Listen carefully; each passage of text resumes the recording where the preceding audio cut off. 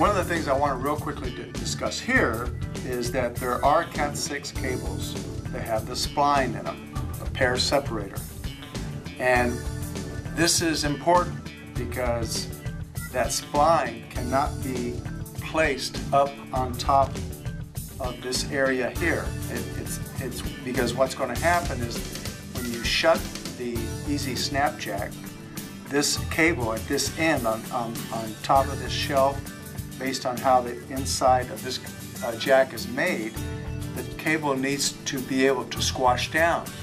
And if the pair separator, the spline, stays up in this area of the cable, it's not going to squash down, and when you close your jack and snap it, it will have a tendency, one, to snap open, if not then later, because of the pressure there.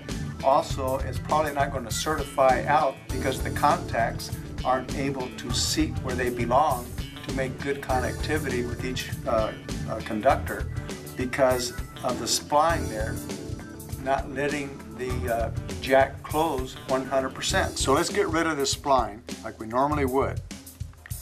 Bring these down, and carefully when you do this, because you don't want to nick the conductors. And I'm cutting each rib and then just twist it. It comes apart. Now, let's bring these back together. And I want to get this jacket up to about right here. So I'm going to use this right here.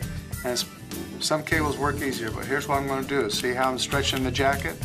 I'm pulling on it, and about right there. So here we are. I can feel my spline. My spline is sitting right there.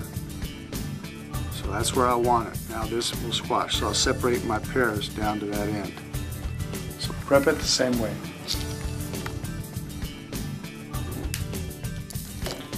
So now my spline is sitting right there.